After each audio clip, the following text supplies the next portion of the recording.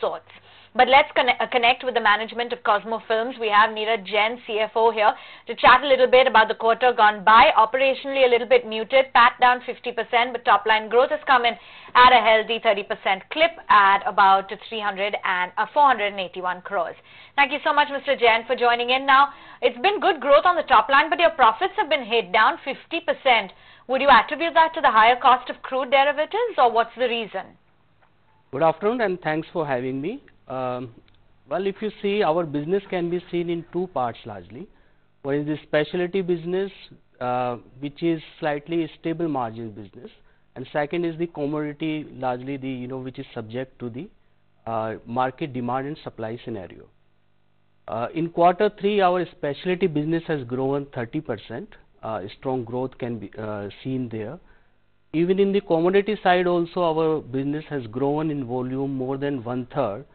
But what has hit it is the commodity margins. So the favorable impact of the volume growth and the specialty growth got compensated by the unfavorable impact of the commodity margins. Commodity margins has been running almost one of the lowest of last 5 years or so. Although there is a small recovery seen in the later part of the December month. But during the quarter entirely, the favorable impacts got compensated by it. Further, if you see, as you rightly picked, EBITDA. Mr. Jain, you mentioned commodity margins are at a 5-year low. What's the reason for that? Because, I mean, yes, you did mention recovery, but what's the reason for the decline in commodity film margins? And also, in your press release, you've mentioned that BOPP film margins have as well experienced high volatility. So what's the reason for that as well? So the BOPP is the rightly referred actually for the commodity films.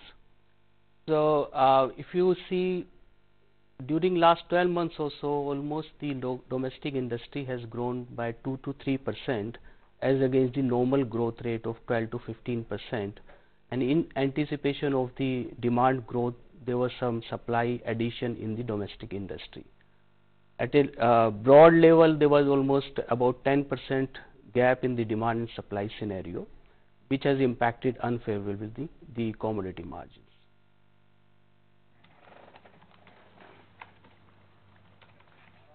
All right, let you go on that note. Just going to get in a quick view then on your overall margins just before we let you go. A 30-second answer. With crude oil prices on the rise, can your margins come under further pressure going forward?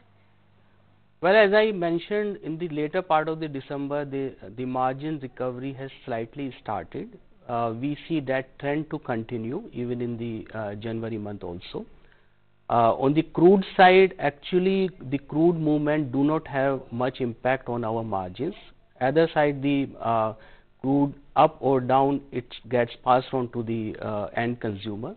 So from that perspective, the margins should not get impacted.